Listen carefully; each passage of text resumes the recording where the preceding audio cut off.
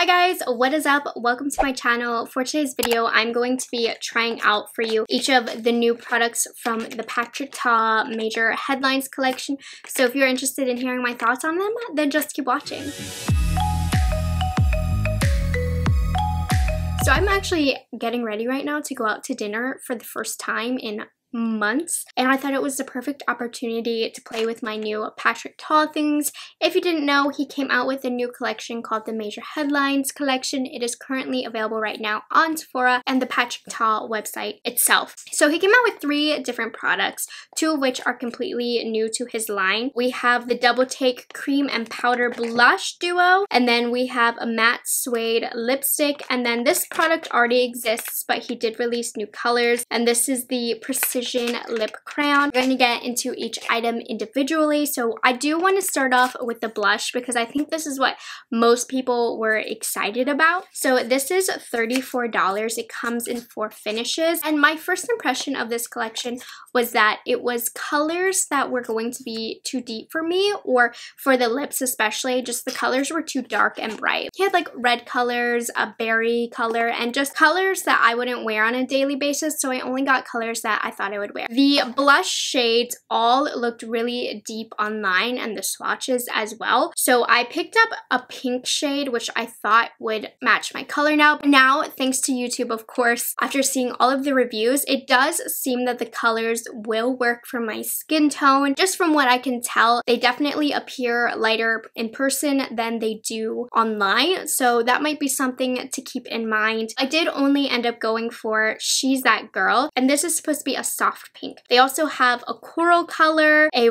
plum color, which that one I think is definitely more for deeper complexions, and then a bronzed nude. That one I didn't think would work for me, but honestly, after seeing other reviews, I do think that one would work for me. She's That Girl. I love a pink cheek, so I had to get it. So the packaging is beautiful mirrored packaging, which is really hard for product shots. I couldn't get a good one, and it took me a while to figure out how to open this. It kind of has Tom Ford packaging, but it's clipped in really hard, so I had to pull it. And then you have the 2 products, and you guys see how cute she is, untouched. This is a complete first impression. So we have the pink blush, and then I love when products have a screen so that the powder doesn't get into the cream product. I have one other blush from Patrick Ta. This is She's Sincere, and I was a little bit skeptical about this product because I'm not the biggest fan of his powder blush line. I think they're okay, they get the job done, but for me, they take a little bit too much building up for my preferences. So I did hear that the formula of the powder is more pigmented, so we'll see about that. But as you can see from She's Sincere, this one is much more bright. Yeah, so this color does seem to have more pigmentation in the She's Sincere, and then let me get into the cream. It feels nice and creamy, and it does not seem to be too pigmented. It does seem pretty sheer. So the one with the extra shine is going to be the cream. If you watch Patrick Ta's tutorial on YouTube, he actually suggests that you put the powder down first and then you put the cream on top. That definitely goes against the grain of everything you've probably learned about makeup. They say you definitely want to put creams down first and then powders on top to set. I don't know the science behind why he said to put the powder down first, other than he said it lays down a base. I'm going to do the powder down first on one side and the cream down first on the other. So let's just try it. I'm using this old Trish McEvoy brush, and I'm just going to go into the powder, and I'm not getting a lot of like fallout or anything from it. Ooh, that deposits literally the perfect amount of pigment. So this is definitely more pigmented than that original formula. Or I don't know if it's the color, but I'm not complaining about the pigmentation here. And it's a really beautiful blush. I do have a slight sheen to my face. I am wearing a tinted moisturizer, so that could play a role in it being slightly more glowy, but there is a slight sheen. It's a matte blush, but it's not mattifying my face, so that glow is peeking through, which is a really nice thing to look for in a blush formula. That's really pretty. Now I'm going to try the cream blush first, and I always like to apply cream blush with a sponge. I'm using this Kaleidos sponge, and I love how this is not depositing too much color. It is a sheer formula, but it is building up as well. I did do a double dip, and it has added more. My hair is all up in the way. Here's a closer look so that you can see. I love how blended and natural this looks in the cheek. This is why I love cream blushes, where of course the powder is really nice as well, but there is something a little bit more natural about a cream blush. But I love this cream blush all on its own. It's a little bit tacky on the face. If you don't want to, you do not have to layer these. You are fine just having a powder option and a cream option depending on your preferences. I am going to layer since that's what is recommended just to try this product out, but don't feel obligated to do so. So we are going to put the cream on top. This is kind of the non-traditional way, and this is going to build up the pigmentation to even brighter than I probably wanted. I'm going to put some on my nose. And this is a good cream formula. It's not disturbing the powders underneath. It's not a thick formula. It's those thicker cream formulas that are really going to have a hard time over powders. But if you use a sponge, 99% of the time, you won't notice too much of an issue, especially if it's a nice lightweight formula like this. He has a very good cream formula here, and that did add a little bit of a sheen. And then I'm going to put the powder on top on this side to see if maybe it creates a more mattified look.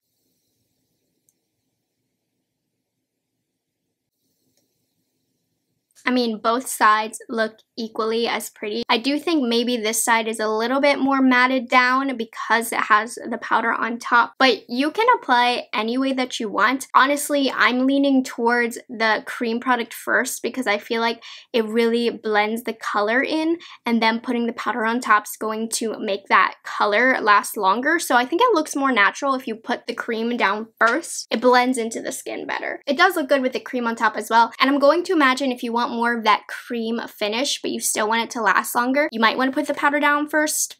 I don't know if scientifically that can be proven that it's gonna make it last longer, but that would kind of be my theory behind it. I don't think you're limited to use this in any way that you want. Do whatever you want. You could use only the powder if you want, only the cream if you want. You could layer however you want in whatever order. I think the product is good overall and it's going to work for you, and that is what makes a good product a good product. It works however you want to use it. I actually am really liking the blush duo. I think it's very good. I think it's a step up from his regular powder blushes, and it looks gorgeous on the cheek. And for $34 for getting two different options, I actually think that's a good deal, and if I wasn't on a low buy, I would definitely go back and purchase more because I think she's really cute. So let's move on to the lip products. The lip colors are different from the blush colors name-wise. You actually have the lip liner and lipstick duo with the same name. Of course, you're not limited to purchasing those, but I did want to buy matching products. So I ended up going with the nude color, of course, because I'm boring, and I got Oshi Single, which is a neutral nude. There's also like a hot red orange, a red shade, and then a really deep eggplant berry shade. I don't like the packaging of these because once you push it up, you can't put the product back down, so beware of that. But I actually really enjoy these lip pencils a lot. Take a look at the shape. I find it very easy to maneuver on the lips. The formula is a bit dry, but it's nothing crazy. I have no problems putting just the lip liner all over my lips with maybe a little gloss on top, and it's fine. So I'm going to compare the color that I have from previous launches. So this is She's Proud. This is an old color. It's kind of like a muted nude pink. I'm going to compare it to this new color, which is Oshi Single. This is a lot deeper and a lot more brown. So this is Oshi Single, and this is She's Proud. So this is definitely a lot deeper. All of the lip colors very bold in this line. So I'm going to put this on. This is not going to go with my blush. The She's So LA blush duo is what's going to go best with this lip combo, but I just love pink blush. I had to get that one. Even though I said this formula is a little drying, it's actually kind of not. Like, it's a lip liner, so naturally it's drying, but it's applying really smooth to the lips. And like I said, I really enjoy the shape of this. Very nice. If you like browns, you really might like this a lot. If I forgot to mention this, this is $26, by the way. I think it's a very good product. I don't think these are necessarily worth the price because $26 is a lot for a lip liner when ColourPop has a great selection, but I do enjoy just the really mirrored packaging, the experience of it all. So obviously, I do think it's worth it since I did purchase another one, but in the grand scheme of things, you don't need it. And let's move on to the matte suede lipstick. I feel like this was an interesting time to come out with a matte lipstick given that it's summer. This is $32, so not a cheap lipstick. She's slightly competitive with some luxury babies. $32, the same exact colors as the lip liners, so I got the corresponding Oshi single. I must say, the packaging on these are exquisite. I want more, just so aesthetic-y, really gorgeous, really simple. It's a clasp, not a magnet, which if we had a magnet, then it would totally be luxe. It has that velvet finish. This is a fresh, untouched lipstick. Really gorgeous, so let's put her on.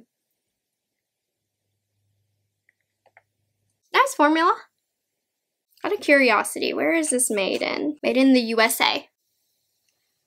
I was curious if it was going to be an Italian formula. The blush and the lipstick are made in the USA, and then the lip liner is actually made in South Korea. That's really pretty. I love this lip duo. This is my kind of lip color. I really like that. I wish my cheeks weren't so bright. I mean, it's a matte formula, so it's a little bit drying. Like, I would like a gloss on top, but the color is very, very nice. So it was a nice, smooth application. It's not as smooth as, say, Charlotte Tilbury or Gucci by any means, but it's a good solid lipstick formula. I mean, it's a lipstick. I don't know. All right, so I'm gonna back out and kind of give you my final thoughts. So I do really enjoy how everything is looking right now. I think this blush duo is probably the best product that I've personally experienced from his line. I really like this. I think he has a very solid formula. I liked the powder blush, and I thought that the cream formula was very beautiful. It was just sheer enough, but just pigmented enough. It blended out onto the cheek with ease, and I like having the option of doing cream and powder or doing cream or powder. So I think these are definitely worth it. I am very interested in picking up a couple other shades. As far as the lip liner goes, I think he has a very nice lip liner formula. It applies very smooth if you like any of the colors. I'm not going to tell you not to get it because they are good. I spend a lot of money on makeup, so I have no room to say this, but you're not missing out on anything if you don't pick these up because they aren't super unique colors or super unique formula, but it's a well-rounded, nice lip liner and I like the shape of it. So I do enjoy it and I like the color that I got. It's going to go with a lot of other colors that I have in my collection. And then the lipstick, what is really taking me to a happy place is this packaging. I think the packaging is just gorgeous and I don't think the lipstick is anything special. $32, that's your call. I do like the color a lot. I'm not in love with the other colors that he currently has, so I won't be picking any more up. However, if he comes out with more colors that I like and I see myself actually wearing a lot, I definitely would consider purchasing more. So everything he came out with for this launch, really good. Take a look, see if there's a color that you like. Definitely gets my stamp of approval. Thank you guys so much for watching this video. I hope you enjoyed it. If you aren't subscribed to my channel already, I would absolutely love if you would take the time to do so. And I will see you guys in the next one. Bye guys, have a good one.